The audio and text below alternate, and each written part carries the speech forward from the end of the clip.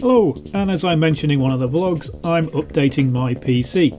So my original PC spec was a 3820K on an MSI X79A GD65 motherboard with 16 gigabytes of 133 megahertz DDR3.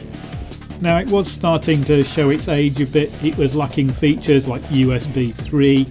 The pump for the water cooling was getting a bit noisy, and to be honest I thought it was time to upgrade, especially as I was pretty much not using my PC for gaming or video editing at the moment, so upgrade time it was. So here's what I bought myself: an MSI Gaming M5 motherboard, a 6700K i7 processor and 16 gigabytes of HyperX Fury Black 2400 MHz DDR4 memory. And to keep that shiny new processor cool, I bought a Corsair H100i version 2.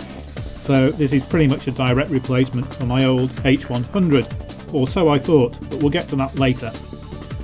So the first job was basically disconnect all the cables from the old motherboard, unscrew it and lift it all out in one, because basically that's going to go into another PC that I'm going to build in the next few weeks. Next I installed the H100i. Now you'll notice that the radiator is inside the case and the fans are on the top of the case rather than the other way around that it was before. That's because the H100i radiator is thicker than the H100 radiator and wouldn't fit in the top of the case with the actual cover closed. It was bending the cover. Now I'm not a fan of having it this way round. I much prefer having the radiator sat under the cover on top of the case out of the way. But for now I'm going to have to run it this way round, basically just so I can test the motherboard and do all the benchmarking and make sure everything works. So now I just slip the motherboard in. It mounts in exactly the same way that the old one did. Attach the cooler and start attaching the cables. Now the cables are just attaching any old way because basically I just want to get it up and running, powered up, make sure it works, benchmark it, make sure all the cooling works, and then I can basically then fiddle around with all the cables. Next I install the graphics card and attach all the drives. Now the graphics card is exactly the same as it was before, although in this build there's going to be no sound card because this motherboard has a much better audio processor inbuilt, so I'm going to be using the onboard audio. And you'll notice on the right hand side you can actually see one of the front case fans. Now that's because I've removed the second hard drive bays. I'm only going to be having 3 drives in this build. There's going to be 2 500GB SSDs and 1 3TB HD. So I'm removing the 240GB SSD that used to be my Windows drive because that's going into the second PC when I build it. And as I'm only using 3 drives, I only need 1 drive bay. So there it is, all roughly put together. The cabling's a nightmare, but like I say, this is basically just to test everything works, run some benchmarks and make sure that the thing's keeping itself cool. And lo and behold, it boots up into the BIOS at the first time of asking. Now I'm not going to be doing any complicated overclocking on this PC, I didn't on my last one. So I tweak a few BIOS settings and then basically let it boot up into Windows. Now this is booting up off the old 240GB drive just so that I can check it out, and because it's already got all my software loaded onto it, and it boots straight into Windows. So joy of joys, I've put the PC together and it worked first time of asking. So once the new Windows was up and running properly, I then decided to run some benchmarks, and the first benchmark I ran was Cinebench. Now I'd already run all these benchmarks on the 3820K, so I had something to compare them all to. Cinebench is probably the best benchmark for actually running to see what your processor is like. And on these results in orange you can see the 6700K, and outlined in red you can see the 3820K. Now I did run this a few times for each processor, and the 6700K averaged 940 and the 3820K averaged 685. So in terms of the Cinebench score, that's a 37% increase with the new processor. So it would appear it's doing its job. From Cinebench I moved over to 3D Mark and the Firestrike DirectX 11 test. Now this tests graphics processing and physics processing. So this is a good overall PC test. Now I'm going to round these results up just to make it a bit easier to understand. So for the graphics score, you shouldn't really see much of a change because the graphics card hasn't changed. It's a 980 Ti in both systems. So the 3820K scored 19,500 and the 6700K scored around 20,000. So there's a bit of an increase, but not much. However, when you come to the physics scores, there's a massive jump.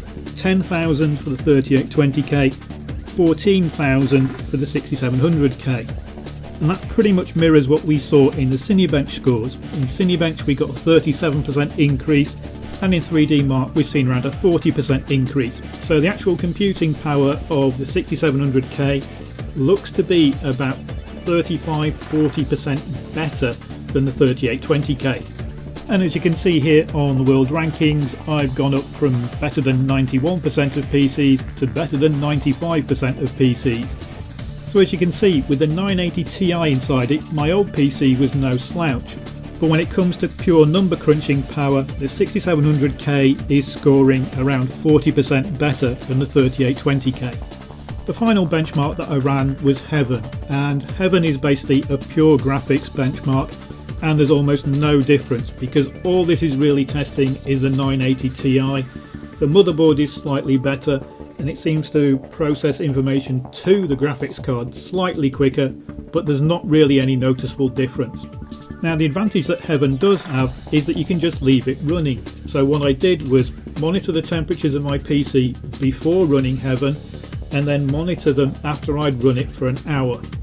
Now if you look at the clock speed, you'll see that all the cores here are running at 4400 MHz. That's because I've activated the very basic overclocking that's built into the motherboard just to give it a bit more load. The motherboard temperatures have gone up from 30 degrees to around 40 degrees, and the core temperatures have gone up from around 25 degrees on average to around 35 degrees. They peaked at around 55 degrees, which I think is when the H100i kicks in and steps up to its next level. So processor temperatures, no problem, even after running the graphics test for an hour. If we look at the graphics card, you can see that when it's idle, it's running at 30 degrees, the fans are off, it's drawing almost no power, and the GPU utilization goes to a maximum of 4% when it's just sitting in Windows doing nothing. After an hour of running Heaven on extreme settings, the fans are on, but they're only on about 46%, the temperatures have gone up to 67 degrees, and that's with the GPU utilization at 100%. However, you'll notice the GPU power is still only at 68%. So this thing hasn't ramped itself up and started overclocking. It's still basically ticking over even running Heaven at extreme levels. And that's why I don't bother overclocking graphics cards or processors really. I use what's inbuilt. So turbo mode on the processors and the MSI turbo mode on the graphics cards, those are fine. But the only real reason to start pushing overclocks to extremes is basically just to test how far you can push an overclock. In terms of real world applications and gaming, it really doesn't make a lot of difference. So I don't overclock and I just leave things to run quietly and coolly. So that was it. That's the testing of my new PC. Now you'll notice from this picture that it's actually a lot neater. And that's what I'll cover in the next video, which is basically what mods I did to the case to get everything working properly and how I cable managed it and basically made it a bit more presentable. And that's going to be some shaky video rather than still images.